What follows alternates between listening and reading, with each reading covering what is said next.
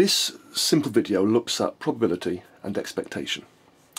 Now suppose we have a game which you either win or lose, and the chance of winning is 0.2. Then to find the chance of losing, all we do is we do 1 minus the chance of winning, because all the options always add to 1. So that leaves us with 0.8. Which means quite simply that for every 10 games you play, you'd expect to lose 8. Now, if we play 20 times, how many times would you expect to win?